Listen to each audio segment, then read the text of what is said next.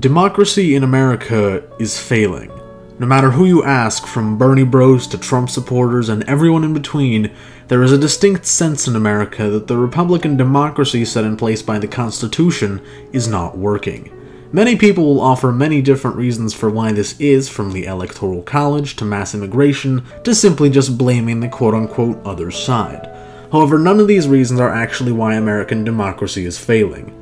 The problems in America run far, far deeper than any one policy issue. I've thought about this for a very long time, and I've narrowed down the issues facing the American system to three-ish root causes. Having said that, with no further ado, let's begin.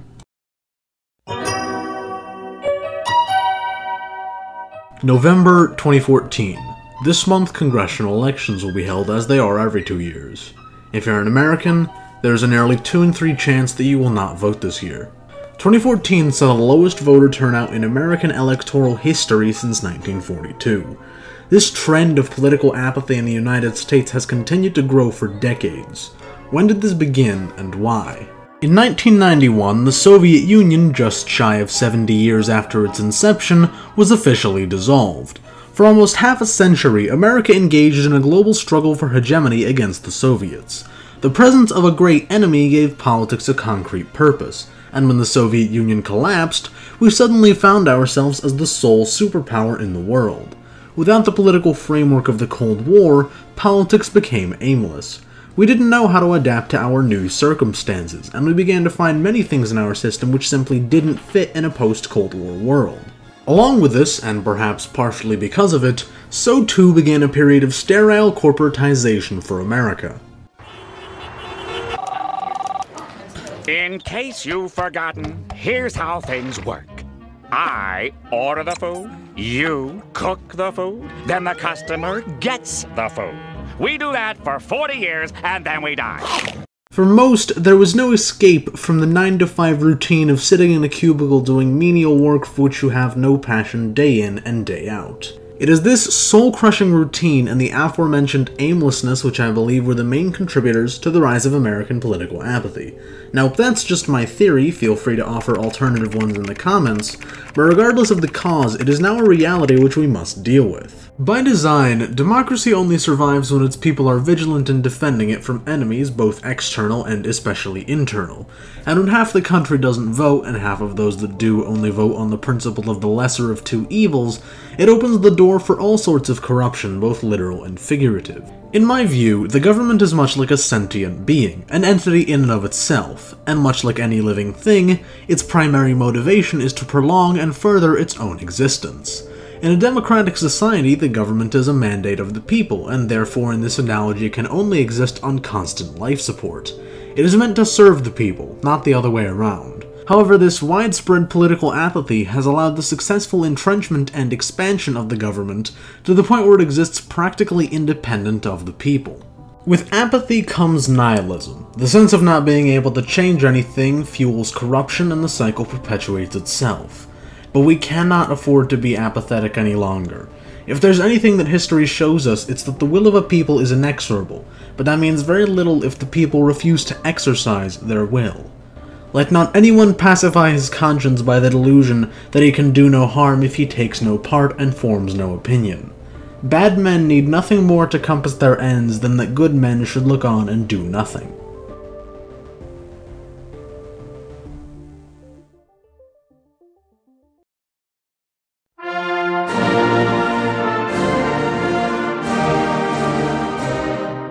No matter which way you slice it, the majority of wealth that's created in America today goes to the top 1% of society.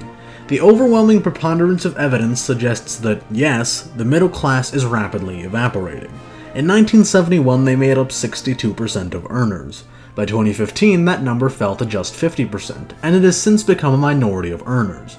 In response, some will say that, yes, the rich get richer, but the poor also get richer. This is true, but the rich get richer faster, and this matters because it creates populism.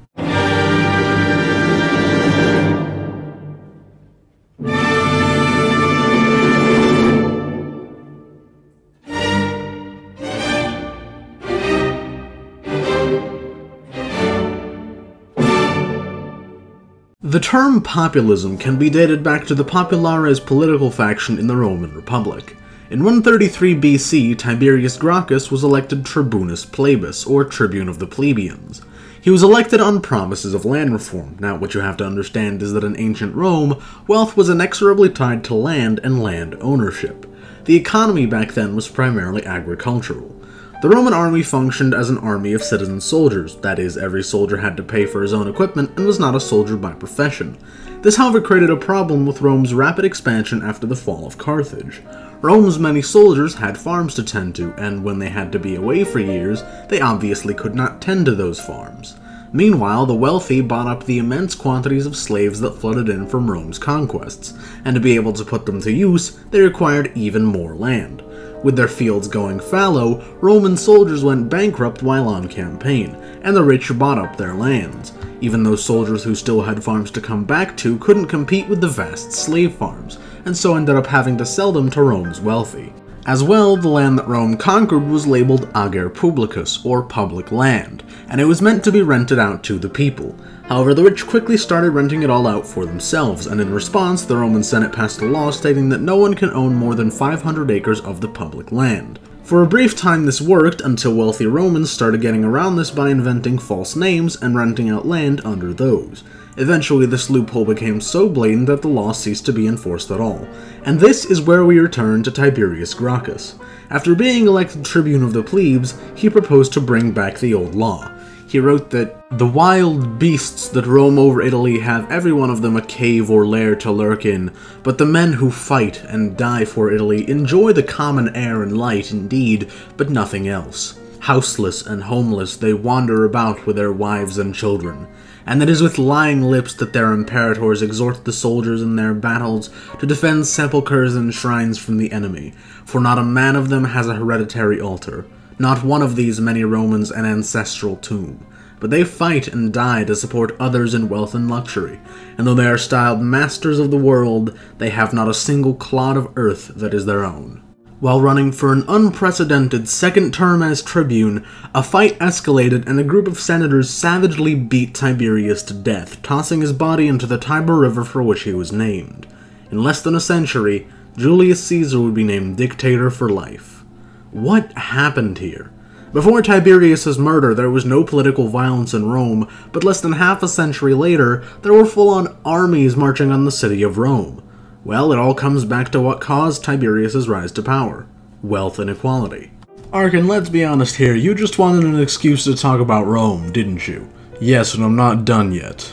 The many Roman farmers ended up in Roman cities looking for work, but many didn't find work, or worked odd jobs, many of which did not fill their days. And that gave them time. Time to be angry. To be angry at a system that they saw as broken and working against them. That very anger is what brought Tiberius to power, and it is that same anger which shortly afterwards boiled over into a century of civil wars. Now look at America. Staggering wealth inequality, by some measures even worse than Rome's, and correspondingly the rise of populist politicians who rail against elites and promise to re-enfranchise the working class. Political violence is slowly but surely becoming normalized on both sides of the aisle, and that's not even to mention the George Floyd riots because I covered those already. Democracies, by their nature, are held up by the existence of a strong middle class who agitate for political rights and representation. Without a stable middle class, a stable democracy is impossible. The many disenfranchised become angry at a system which they perceive, perhaps rightly, as being rigged against them. They vote in populist politicians who don't end up actually solving the problem, but rather causing more strife, more division, and perhaps even worsening the problem.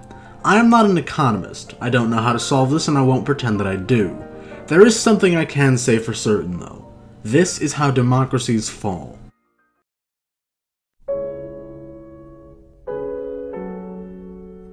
Everything I've discussed thus far constitutes many of the major problems facing Republican democracy in America, but ultimately, how has all of this come to be?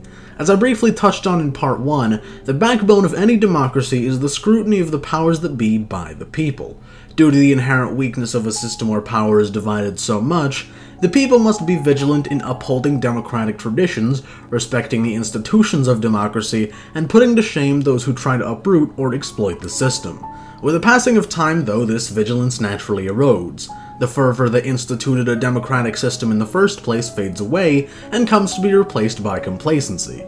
That is, the belief that the present order has always been in place and will always be in place. Things that utterly contradict the founding vision of the country become more acceptable, and forces that seek to undermine democracy, whether directly or indirectly, become more mainstream. Eventually, and in America's case eventually refers to right now, democracy becomes so corrupted, so broken, that eventually revolution breaks out, sweeping away the blessings of liberty and instituting once more an authoritarian rule. I'm not just pulling things out of my ass here, there is historical precedent for this. I'll once again mention Rome. It began as a monarchy lasting for about 250 years before becoming tyrannical and being overthrown by the people in favor of a democracy. However, this democracy wasn't really all that democratic, and over the course of the next 2 centuries, by way of what were basically strikes, the plebeian underclass gained political rights and representation. Eventually, though, the democracy became corrupted and gave way to mob rule and chaos, ultimately resulting once more in a monarchy. The Roman historian Polybius, born in 200 BC, aptly described this phenomenon that he called anacyclosis, or the cycle of political revolution. Anacyclosis describes an intricate cycle of 6 forms of governance: monarchy, tyranny, aristocracy, oligarchy, democracy, and finally autocracy or mob rule, and then repeat. I could make a whole separate video on this topic, and I might, but for now I'll focus on those last 2 as they're the ones relevant to the topic at hand.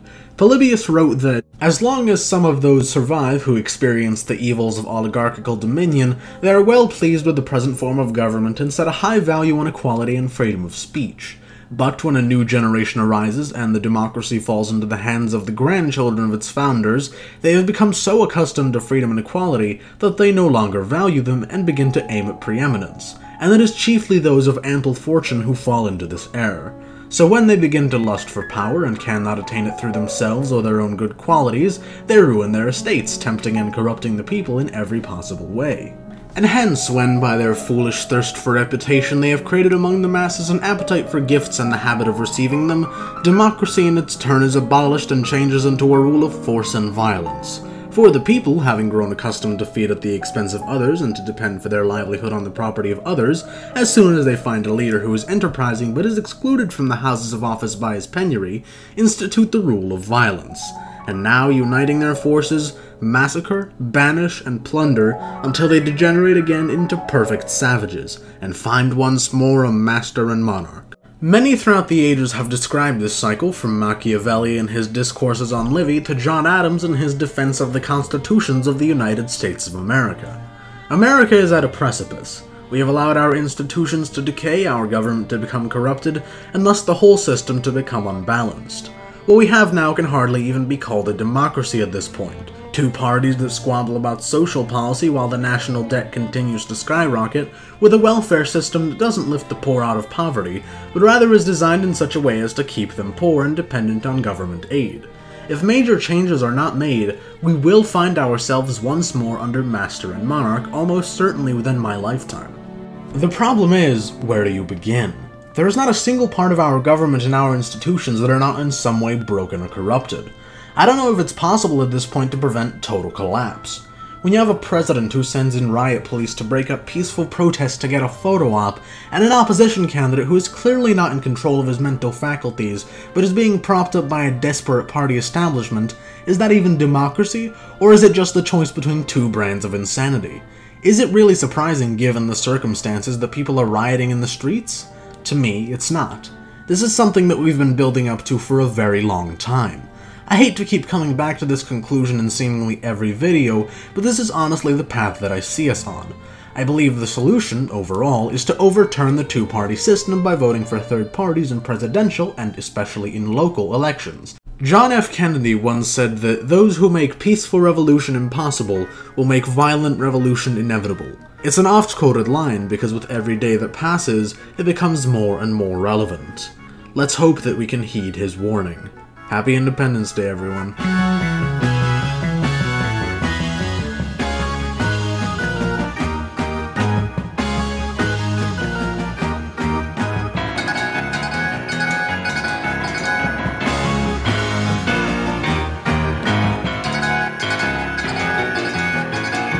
Thank you for watching. This video took a great deal of research, much of which was derived from Polybius's primary work, The Histories. I may very well do a video exclusively about Anaxagoras at some point, as it's a topic which has interested me for a long time, and I think it has a great deal of significance nowadays. You'll also find various other sources listed in the description, along with a link to my Discord server, where many a shenanigan is had. Do the YouTube stuff, share the video around, leave a comment, and if you're one of the 60% of viewers who isn't subscribed, then subscribe. Having said all that, till next time.